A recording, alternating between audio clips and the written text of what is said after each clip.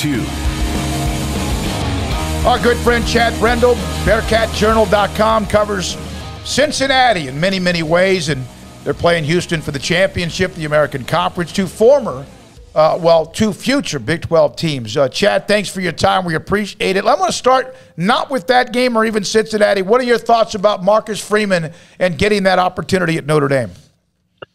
I'm a Marcus Freeman guy to the core. Marcus was awesome to me and to Bearcat Journal, and I consider the guy a friend after 4 years of working with him. And I couldn't be more excited to see him get that chance, man. There was part of me that was like, well, if Fick leaves, Marcus is coming back. So I'm really excited for him. I think he is absolutely going to be a star in this profession. Yeah, Chad, do you? I've been saying it for the last few days. Who cares that he's only 35? To me, that you might have the next Lincoln Riley on your hands. Just let him loose, right? Yeah, the thing that amazed me is you really got into year 2 and 3 and 4 as he started to grow as a defensive coordinator. The first year they took their lumps, and a lot of times, you don't see much growth from that. But Freeman took it as a challenge. So the next time they played Navy, after giving up 600 yards on the ground, completely switched all of their principles defensively, went to a 4-4 front, brought a safety down in the box, and they held Navy to 125 yards. They got beat by UCF twice. The third year, they showed up out of nowhere and ran a 3-3-5. And not only they ran a 3-3-5, UCF, what they like to do is what they like to do under Heupel. They'd run go routes with their receivers and just cycle them all day to wear down your corners. Generally, people don't rotate corners. Every time a DB ran a go route, they came off the field. He put a new corner on the field. Just little stuff like that. They ran a bear front against Army to try to slow them. That's stuff you see in the NFL, right? And he had his guys so trained and so dialed in that they were able to, in a week's time, completely change the defense that they were playing to match the opponent. And then as he started stacking this stuff in his arsenal, he could just change week by week. Okay, this team does this, we're going to play this way. This team does that, we're going to play that way. And he's a great recruiter. The kids relate to him at an elite level. And I've been blown away by him as a coach, too. So, Chad, it looks like Freeman's going to be the guy at Notre Dame, and that's another job closed down on the coaching carousel. Carousel would probably be about done if not for Lincoln Riley over the weekend. Yeah. So what's it been like from the Cincinnati perspective with all the, obviously talk about Luke Fickell and as these jobs have come open and then in most cases closed, just what's been the thoughts of Bearcats Nation out there? Really, Notre Dame was the only one that made you uneasy, really uneasy.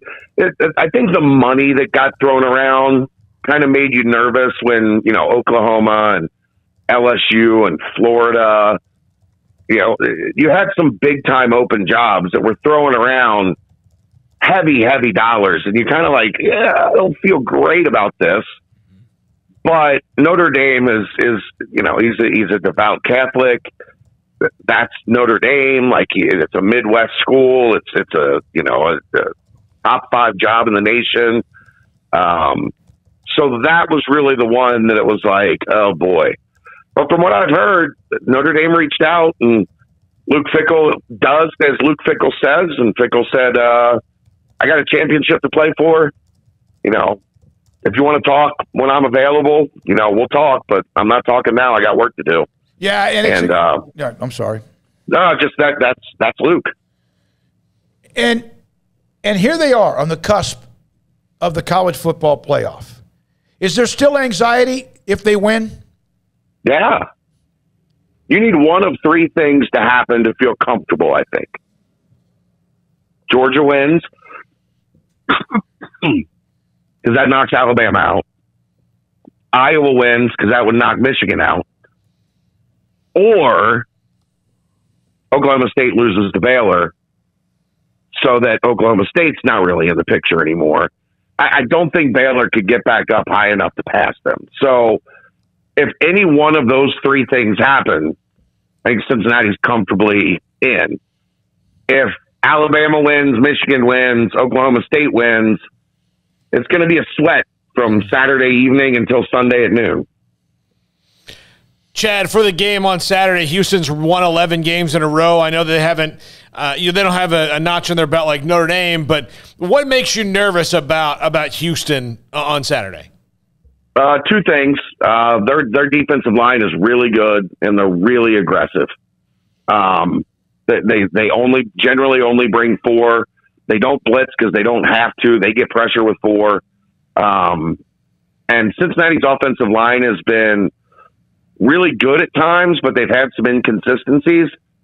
So you worry just a bit about, the pass game and Houston getting home.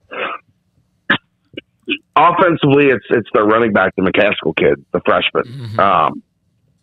He's electric. And Cincinnati's had some problems this season slowing down the run. It's been more power run than, McCaskill's a little bit more speed, but he's got both qualities. So he just looks like a guy that, if Holgorsen decides our best chance to win is to keep the ball away from Cincinnati, slow down the pace of this game, they've got a running back that can do it because that kid is really talented. Chad, I asked you a question about Freeman, and obviously we've also brought up Fickell for obvious reasons. Were you surprised that Brian Kelly bolted? Because didn't he kind of bolted in the dark with Cincinnati, didn't he? He is who we thought he was. He left. I don't know how much you guys know about that story. It broke that he was going to be the next head coach at Notre Dame during the team banquet a couple days after they beat Pitt to go 12-0 and win the Big East championship. So he's in the banquet lying to the players' faces about how much he loves them, and they're looking at their phones, seeing that, it's being reported that Brian Kelly's the next coach at Notre Dame. So at the end of the banquet, he has 2 police officers escort him into a side room where they were having the banquet, where he does a live interview with ESPN about becoming the head coach at Notre Dame, and then he left out the kitchen exit so they didn't have to face his players. Yeah, that kind of sucks. How about this? Yeah. I heard this from our 24/7 Notre Dame publisher, Tom Loy. 8 o'clock Monday night, he was in the living room of a recruit for Notre Dame telling the kid how he learned his lesson the way that he left Cincinnati and he would never do that again. As his agent was finalizing the contract with LSU. That guy, look, he's an outstanding football coach. But as good as he is as a football coach is as bad as he is as a human.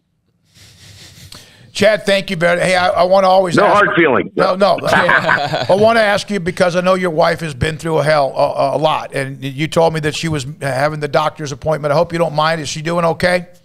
Had an angiogram today. We've been waiting 3 months for her kidneys to heal so she could have the angiogram. Had the angiogram, and it came back clean, no blockages.